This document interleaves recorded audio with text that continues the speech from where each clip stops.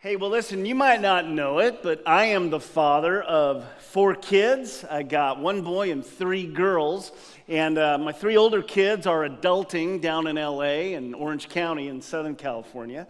And my last one, my baby girl, has been up here in Manteca with us. And, I remember when she was little, we had a little routine. I would always be the one to drive her to school when she was just a little kid, 4, 5, 6 years old. Yeah, there's a picture of her. This is Sophia, my daughter.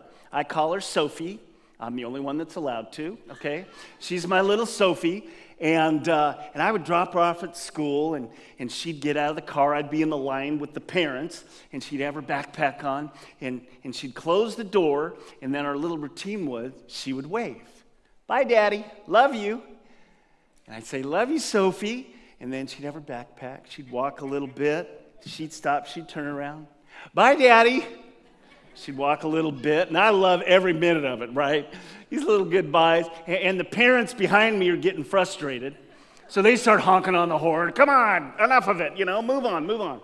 So just, that little goodbye thing. And take her to Disneyland and just love this little kid so much. And when they're little, right?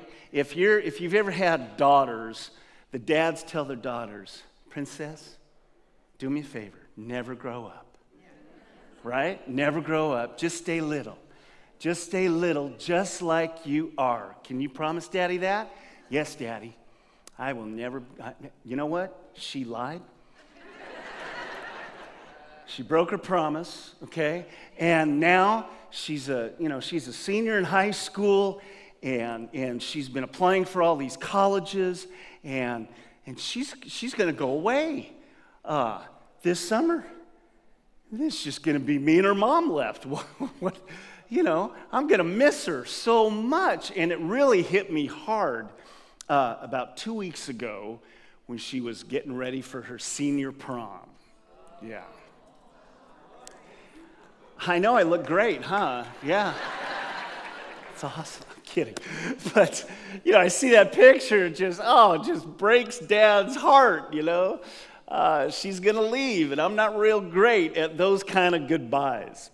Well, this morning, we are talking about Jesus's goodbye to planet Earth, goodbye to his disciples. After Jesus defeated death and rose from the grave, he hung around in a resurrected state for about 40 days. And he appeared to his closest disciples and his followers to prove to them that he had defeated sin and death, that he was truly their Messiah, the Son of God. And it came at one point where it was time for him to leave them, to return and be reunited with his Father in heaven. So Jesus took his followers and they went outside of the city of Jerusalem to a place Jesus liked to take them. That was a place you've probably heard of, the Mount of Olives. And Jesus would often go there to pray or to give his disciples some more in-depth teaching. But on this occasion, this is the last time he would take them there. And he would ascend. And let me read to you our passage this morning out of the book of Acts, chapter 1, verses 6 to 11. It says this: So when they had all come together there on the Mount of Olives, his disciples asked him, Lord, will you at this time restore the kingdom to Israel? Now, they were still confused. Even after Jesus appearing to them for 40 days, they still didn't quite understand what the plan was. When they said, Lord, at this time, are you going to restore the kingdom to Israel? In other words, are you going to politically and militarily reestablish the nation of Israel here on earth? And we'll kick the Romans out, and we'll be an independent, strong, powerful nation once again under your messiahship, under your leadership. And we'll be like we were back in the days of King David. That's what they were thinking. Even in the last moments that Jesus was with them before he ascended to the Father. Pretty crazy. They didn't get it then. They would get it. The book of Acts shows us that they got it.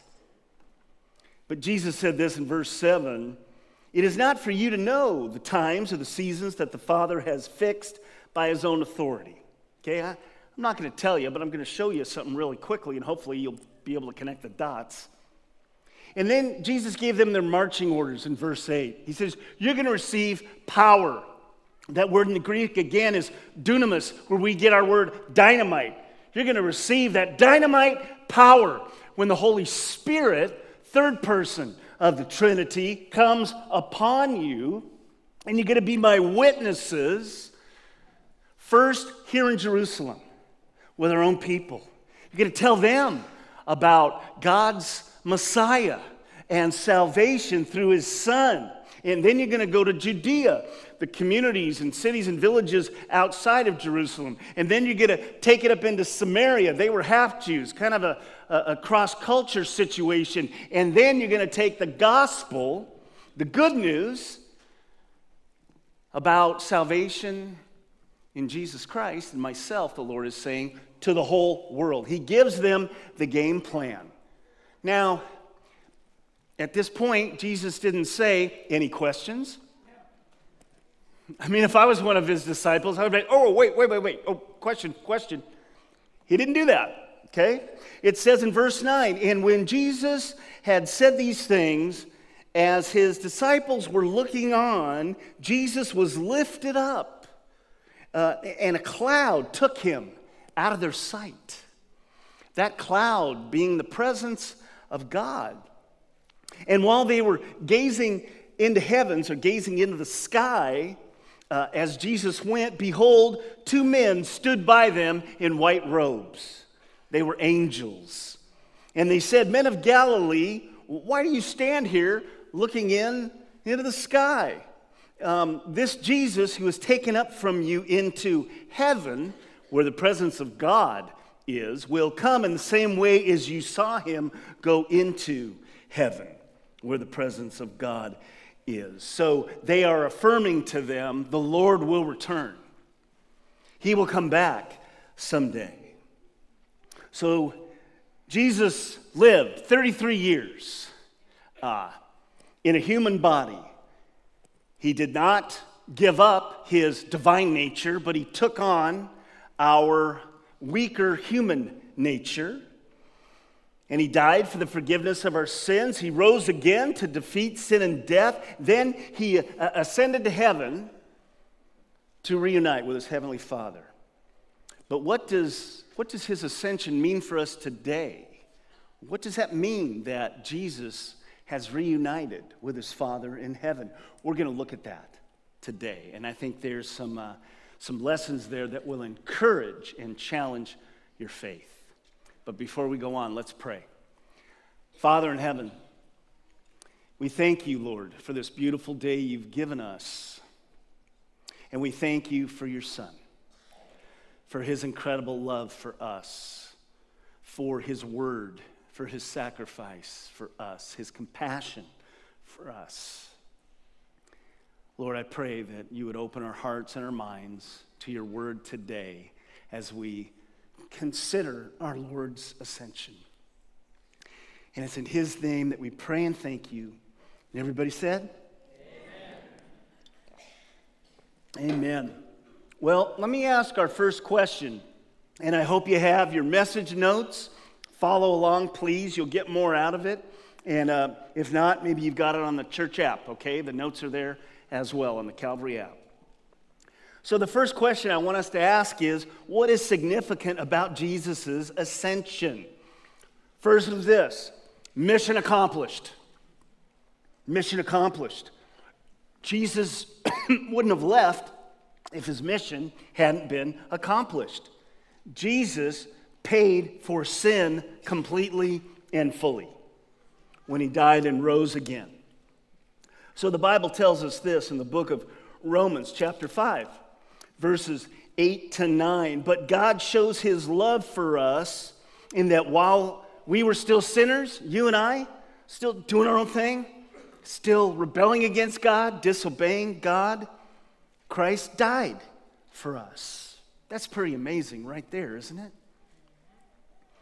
Since, therefore, we have now been justified by Jesus' shed blood, how much more will be saved by him from the wrath of God? That word justified is a legal term. It means that when we put our faith, our belief, our trust in Jesus to save us, and not our own works or our own abilities, when we put it all on Jesus, when we trust him to save us, that means we're justified. You can think of it, justified, never sinned. Jesus paid for our sins on the cross, and we are made righteous in the eyes of God. Now, Jesus' job on earth is finished, but ours isn't. The church still has a job to do, Calvary. That's why we gather here. That's why we come and we worship the Lord and we learn from his word and we encourage one another, and then we go out. We go out, right? We go out into our own Jerusalem, into our own neighborhoods. We go out into our workplaces and places where we go to school or whatever it might be. We go out and we live the life. We walk the talk. So people look at us and say, you know what? There's something different in her. There's something different in him. What is that? And then we share. So our work isn't done yet. We still make disciples of all nations. The second thing that's significant about Jesus' ascension is that his majesty is restored. His majesty is restored. We worship Jesus Christ, God the Father, God the Son, God the Holy Spirit, eternally existing in perfect relationship with one another. We worship one God expressed in three persons, Father, Son, and Holy Spirit. But it was the Son who left the glory and majesty of heaven and that perfect relationship with his Father in heaven and took on our flesh. He humbled himself, it tells us in Philippians chapter 2, verses 5 to 10. He humbled himself, taking the form of a servant, which is you and I. Jesus took on the limitations of our flesh. That meaning that he could become tired. He could become hungry. He could get frustrated. If he was cut or beaten, he would bleed. They killed him on the cross. And yet, when he rose from the dead, Jesus received this, he had this resurrected body. It was still a body. Don't doubt that. When he rose, Mary Magdalene went to grab him. And when Thomas doubted that Jesus had risen from the dead, Jesus said, well, put your hands right here in the holes where the nails went through my hands and my feet, or put your hand in my side where the spear pierced it on the cross. There were times where Jesus got hungry in his resurrected state. He said, hey, do you guys have anything to eat? And they fed him. So Jesus had, still fully God, fully man, in this resurrected body, a glorified body that could reunite with his heavenly Father in honor, glory, and majesty in heaven. So the book of Hebrews tells us in chapter 1, verse 3, he, Jesus, is the radiance of the glory of God and the exact imprint of his nature. Jesus said to his disciples, you want to see the Father? You've already seen him because you've seen me.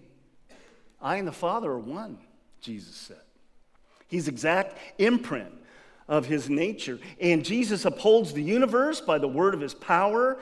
After making purification for sins, and he died on the cross, again, mission accomplished, past tense. After he did that, what did he do?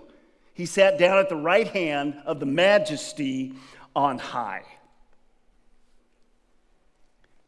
To sit at the right hand of the King in the ancient culture was to have that place of honor and authority and power and glory and majesty, and Jesus shares all of that with his Father. And that's where he is right now. Third thing that's significant about Jesus' ascension is the ministry of the Holy Spirit is released. Now, in the Old Testament, the Holy Spirit acted a little bit differently. The children of Israel did not have the Holy Spirit indwelling within them permanently. Instead, the Holy Spirit would come upon individuals for a certain task that God might have. The Holy Spirit, for example, came upon Samson and made him wicked strong, right? And God used Samson's strength, empowered by the Holy Spirit, to provoke idol-worshiping nations around them, like the Philistines, and hundreds or 1,000 would come upon Samson, and he'd look around and pick up a donkey bone and kill them all. You know, he's just crazy stuff, right? Or the Holy Spirit would come upon King David. The Holy Spirit was upon King Saul, but left because Saul was disobedient to the Lord. So we see the Holy Spirit working that way in the Old Testament, but with the coming of Jesus Christ, the Holy Spirit works differently. Jesus himself told his disciples, listen, I'm going to go away. I'm not going to be here forever with you in this bodily form. I'm going to ascend and return to the Father someday. And when I do, I will send the helper to you, the encourager to you. In other words, the Holy Spirit to you. And when you put your trust in Jesus, then we receive the Holy Spirit, not temporarily, but permanently. And that's good news, church. God himself indwells us to empower us, to live a life to please him, to give us discernment, to gift us, to serve others, to serve him. The Bible tells us in the book of Ephesians, chapter 1, verse 13, in him, in Jesus, you also, when you heard the word of truth, the gospel of your salvation, and believed in him, notice that, when you put your faith, you believe in Jesus, what happens? You receive the Holy Spirit. You're sealed with the promised Holy Spirit. God says, all right, you, or maybe you. You put your faith, your trust in my son Jesus, and it's sincere in your belief. You're mine. And God says, I'm going to put my seal of ownership on your life. You are going to now receive and be indwelt by the third person of the Trinity, the Holy Spirit. If you've trusted Jesus as your Savior, God is living within you. The power of the Holy Spirit. Let's ask the second question. What does the ascension now mean for us today? Well, first, Jesus is interceding for us before God. Okay? Maybe you've had a good friend who, is always there by your side, right? They stick up for you. They've always got your back. You ever had a friend like that? I had one, I still do, but some years ago, I was a youth pastor, and one of my staff assistants, his name was Richard. And Richard was a young guy, and I was trying to encourage him in disciple him in ministry, and I just loved Richard. He was like a son to me. We had a great time together. We had gone through, the battlefields together, taking kids on mission trips in the jungles in South Africa and whatever, man. We had done a lot together, and we had a close relationship, and Richard always had my back.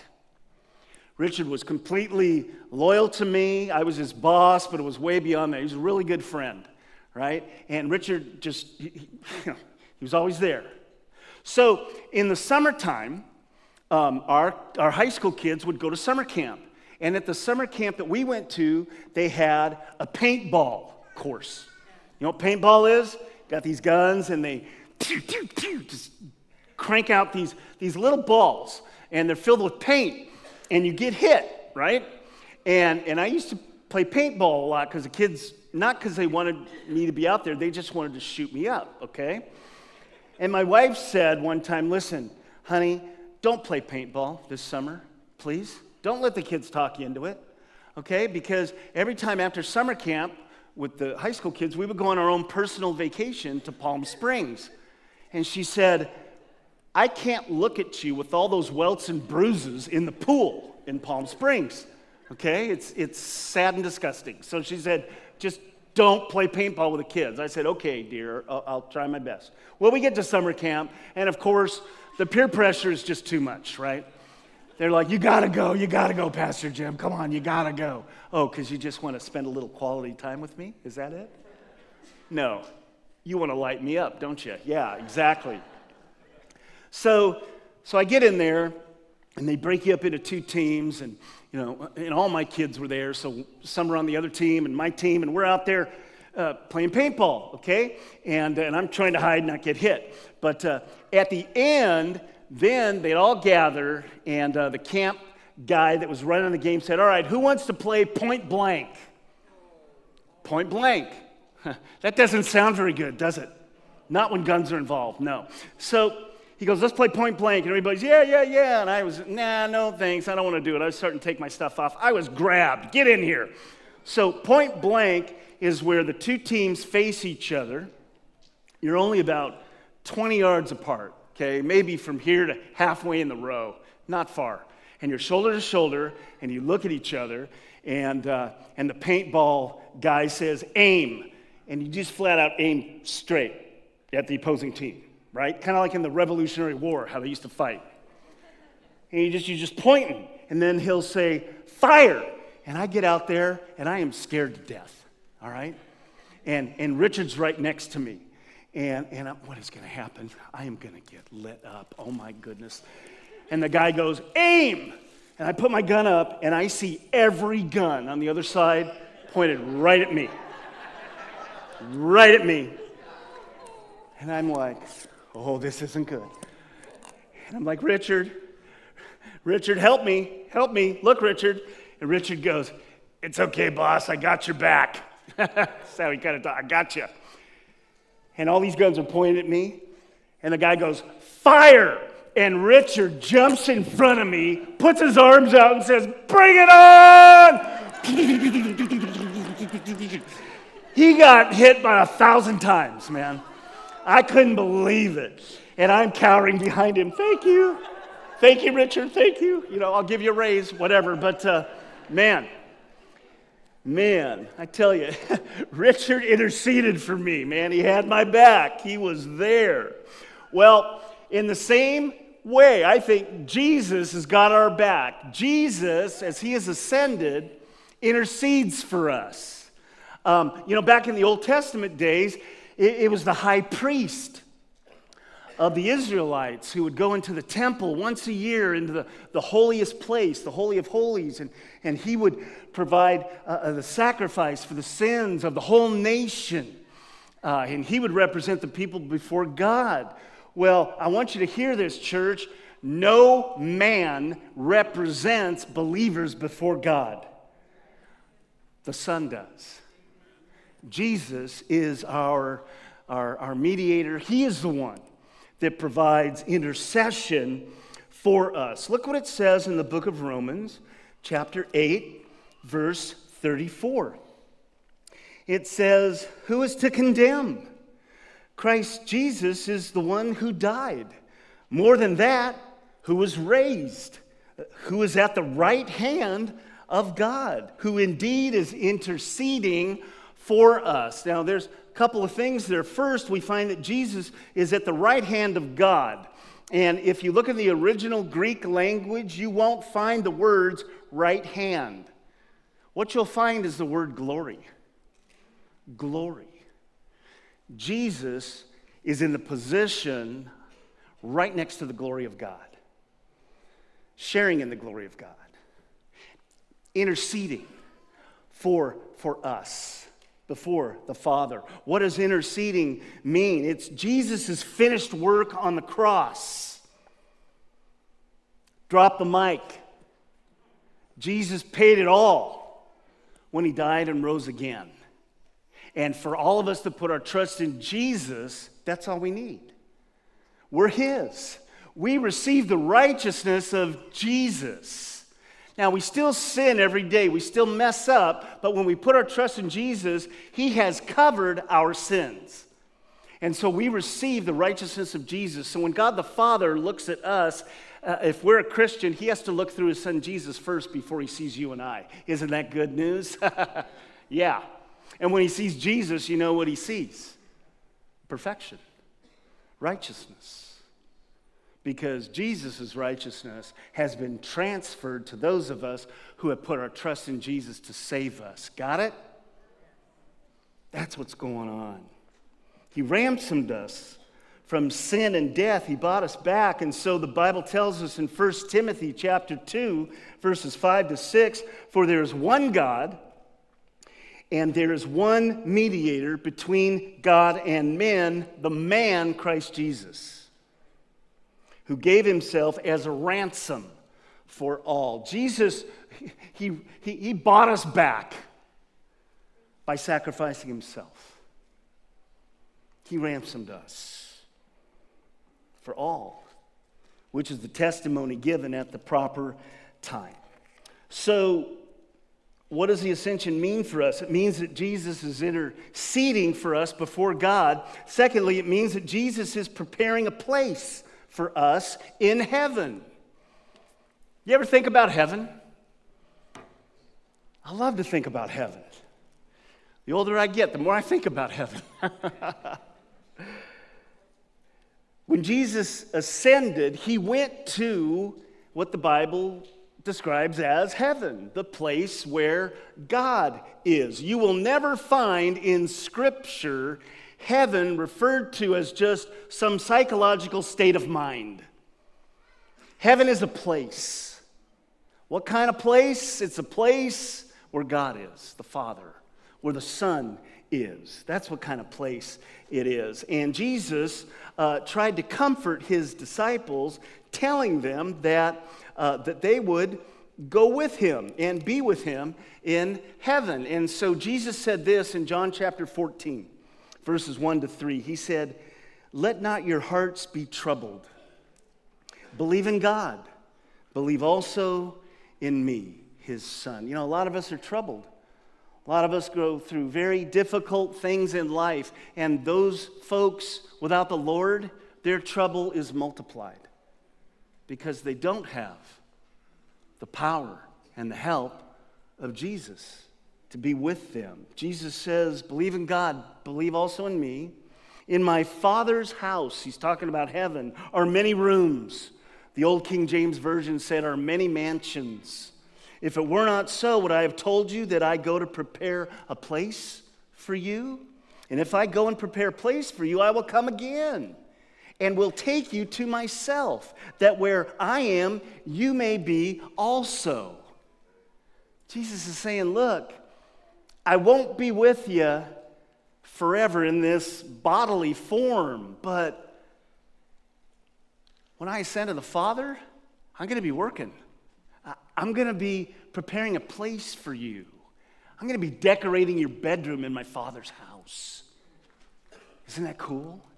See, in the ancient culture there, it was a patriarchal sort of culture, and when the kids got older and married, if they didn't have the money for their own place, the dad would just add another room, and the son and bride would come in and live with them, and they'd eat together, they'd fellowship together. The point was being together, right? And if you had grandkids, we'll add another room. And there are still cultures that are like that, not as much in America, but like my wife, her family is Greek, and they're like, they were like first generation Greek, and she told me a story. She said one day her cousin, one of the first, to make it to college, she got accepted to a college out of state. And she said, Mom and Dad, I got accepted to this college and I'd really like to go. Can I go? And her Greek parents, who were raised in Greek, their mindset was, they said, well, honey, so you want us to sell the business, sell the house, and move with you out of state so you can go to college? They go, we can't do that right now. So that was their mindset, right? They were going to go with their kid because the family stays together. And I don't know what happened. Maybe they homeschooled her for college. I don't know what they did, but they all stayed together. And that's the point. We're going to be together, and Jesus is going to prepare a place for us in heaven, and it's going to be more incredible and beautiful than anything we can imagine or experience here on earth. I don't know about you, but I think one of the most beautiful places on God's earth is only a couple hours away from us in Yosemite Valley. It is, it's just amazing. I've been going there my whole life, and every time I go in, I'm still just blown away by the creativity of God. Okay, glaciers and all that stuff, great. However God chose to make it, I'm fine with that. All right, but just the way that the canyons are carved and the water and the river and all the stuff. There's Half Dome, right? This incredible granite rock. It's just the most beautiful thing. And I've climbed that dude like 10 or 15 times in my life. And it's a challenge. But man, the view on top is amazing. And then you get to El Capitan. El Capitan, a lot of people love to rock climb that. That's the biggest rock in the world. That's the biggest single piece of granite there is. It's just amazing how it frames the valley. And then there's Yosemite Falls that go into the valley. And there's Nevada and Vernal Falls that come in, and Bridalveil Falls, and all these waterfalls. It's just like, this is heaven on earth. And they flow into the Merced River, which it cuts through the valley, and it's beautiful. And then you have the trees, and you have the sequoia groves and redwoods, and it's amazing, right? It's so beautiful. And then there's the real heaven. And the book of Revelation tries to describe it with things that we might be able to understand in our limited human understanding. So heaven is described as a beautiful city coming down out of heaven, and the foundations of the city are laid with precious jewels and stones like sapphires and emeralds and amethyst and diamonds. And in the city of heaven there are 12 gates, and each gate is one single pearl. That's a big clam, right? Big old pearls, okay? Well, the 12 gates, and it says the streets are paved with gold, like transparent glass. Try to get your heads around this. The most precious thing to human beings, something like gold, is used for tar in heaven to pave the streets. You see how amazing heaven's going to be? It's going to be incredible. And Jesus is preparing a place for us there. But the most important thing is that we'll be in his presence. One of my favorite verses in Scripture is in the book of Revelation, chapter 21, verses 1 to 4, where it talks about just the joy and the love and the peace and the restoration each one of us is going to experience someday in heaven in the presence of the Father and the Lamb, his Son. And it says this: "Then I saw a new heaven and a new earth, for the first heaven and the first earth had passed away, and the sea was no more.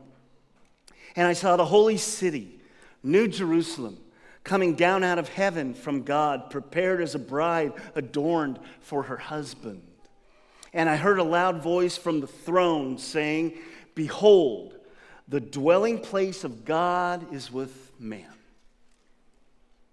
He will dwell with them, and they will be his people. And God himself will be with them as their God.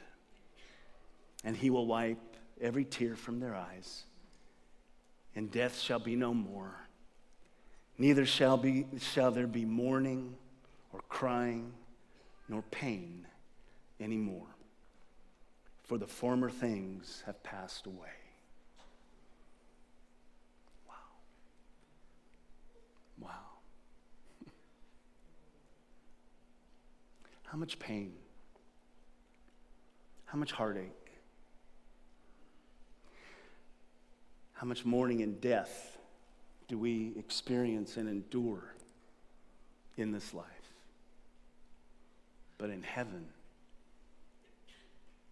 the old order of things will have passed away. Isn't that an encouraging thought? Man, that makes me yearn to be with God in heaven.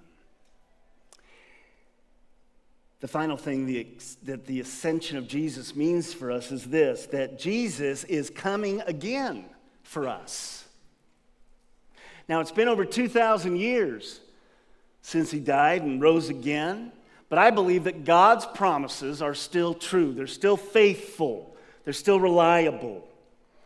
Remember what the angels said when Jesus was ascending into the sky, reuniting with his Father in heaven. The angels said in Acts 1, 10 to 11, as they were gazing into heaven, as Jesus went, behold, the two men, the angels, stood by them in white robes, and they said, Men of Galilee, why do you stand looking into the sky? This Jesus who is taken up from you into heaven, he will come. He will return in the same way as you saw him go into heaven. Now, if you're interested in what's going to happen at the second coming of Jesus Christ, one place you can start is the book of Revelation. I don't know if you've ever read the book of Revelation, but give it a go. Totally confusing, but give it a go. You might figure it out. Get some commentaries, all right? Ask some folks in our church. We got some genius experts on Revelation around here. And there's a lot to it, but it gives us an idea of what's going to happen when the Lord returns as the forces of evil, Satan and his unholy trinity of the beast and the false prophet are finally defeated by the Lord Jesus Christ in Revelation chapter 19. Where all sin is judged, and the new heaven and new earth come, and God's people dwell in it with the Father and the Son and the Spirit. But you might ask the question, what if I die? Or what if a loved one in Christ dies before Jesus returns? What then? You go to be with the Lord. If we die before Jesus returns, if you're a believer, you go to be with the Lord. The Bible tells us in 2 Corinthians chapter 5, verses 6 to 8, so we are always of good courage. We know that while we are at home in the body, we're away from the Lord. Right now, you and I, we're at home in the body. So in a sense, we're not at home with the Lord, in his presence, in heaven. However, it tells us, verse 7, for we walk by faith, not by sight. Verse 8, yes, we are of good courage, and we would rather be away from the body and at home with the Lord. The minute we die, when we're away from the body, our soul is reunited with the Lord. Our last breath on earth is our first breath in heaven, church. We are in the presence of the Lord Jesus Christ. So what does the ascension mean? It means that Jesus is interceding for us. He knows our hearts. He knows our minds. He knows our needs. He knows our desires. And so when we pray, Jesus represents us before the Father. He's preparing a place for us in heaven, and he's coming again for us. And that is good news.